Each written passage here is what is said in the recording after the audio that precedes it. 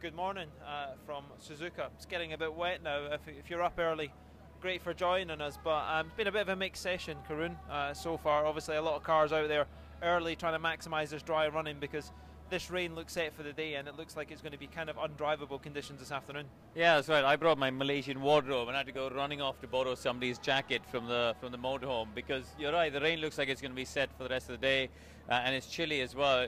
The forecast for race day, fortunately, is a lot better still.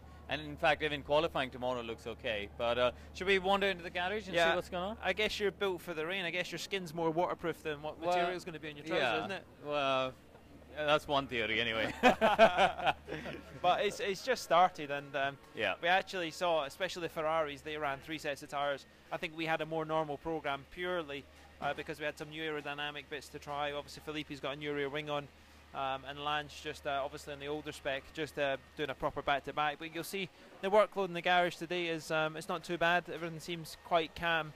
I guess with what's expected with that session, you're just trying to gather as much as you can and not overcomplicate things given the weather and where it is. But equally, when you get out in the rain with these new parts, you want to see if the wing stability obviously carries on with water, because we know that can increase how sensitive it is.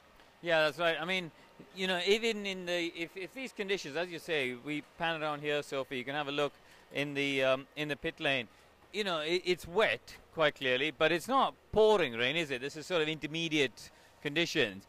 And if you were to do, you know, back-to-back stuff and run sensors on the car, you'd still get a gauge, wouldn't you, of what those new bits are doing? Yeah, you would. I guess the biggest risk of running in the rain is obviously you only get so many sets of tyres. You can trade a set of intermediates at the end of practice to get another fresh set into qualifying the race, but when you're on these flyaways, you certainly want to keep your tyres, especially for race day when the points are given out. But like you say, if the conditions are good enough, I think the cars will be out there. We know Lance certainly this year has certainly outperformed where we believed the car would be in the wet, and done a very good job. Very brave, given you think he's young.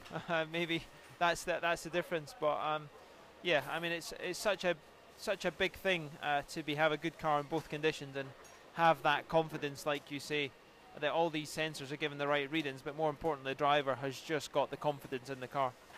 Yeah, so the mechanics all working hard. It's about 11:45 in the morning here, local time. So you know, they'll get a solid hour's work in, won't they, before they get a quick sandwich and then free practice too at 2 o'clock. But you know, no real dramas, no real problems, obviously, for the team. But we saw Carlos Sainz have a bit of a shine. I mean, it's a great circuit around here, though, isn't it? I love driving here. I'm sure you did as well. It's a super circuit. It's the only place I've scared myself, really. Degna 1, Degna 2 in qualifying. And like you say, that's the big challenge around here. It's just such high speed. Already the drivers are saying it's the toughest they've seen for the neck. So, you know, when you expect Sunday, when the temperatures obviously come up, where that's going to go. And it's just relentless. It's absolutely relentless, Sector 1.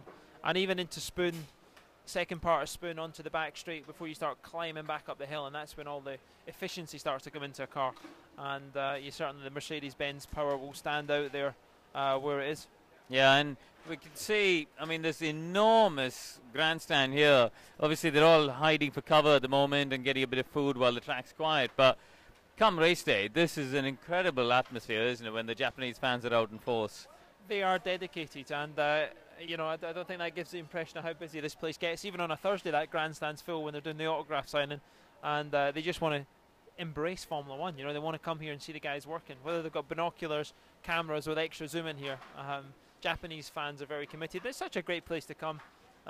Very different culture to anywhere we ever go, isn't it? And yep. I guess that's kind of what it is. They're big racing fans around here, obviously. And there's a lot of Williams fans here, because obviously when we first raced in Suzuka in 87, I say we, but when F1 first raced in 87, Williams was a Honda team at the time, and I think Damon Hill, the 96 world champion, is doing a demo in the Williams Honda from then, and there's a big display, isn't there, for cars celebrating the 40 years of Williams. There is plenty of cars here, plenty of cars demonstrating. I've actually got a good friend of mine here who's got an ex-Rosberg car, World Championship car. He's actually, the organisers have flown his car out along with him to come and do it. So they have really got into it, which is nice, because obviously the success of Williams around here is a big thing. I guess it goes back to the Honda, like you say. what it is, but you know, we should be more focusing on trying to get the best out of this weekend, and ultimately that's all a bonus. But you know, this is down to where things move on to for here, and it's nice to see when you see these upgrades coming through.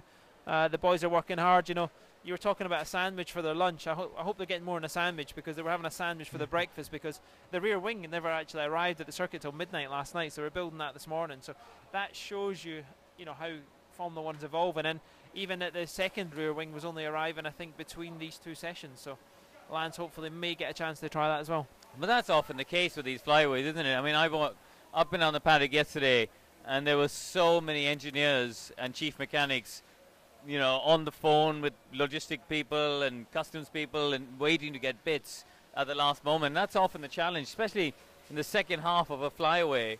You know, you've used a lot of bits up, for example, in Malaysia, or you've got bits coming out, and it's just relentless, as you say. This is the ultimate aerodynamic correlation you're going to get through Suzuka. I mean, Silverstone's big on aero, but I think this track requires more than anything, and if you can get a good correlation from here, that's why I think they flood the new bits into this track and really see that, make sure all the sensors are working. And it's more about evolving the car for next year.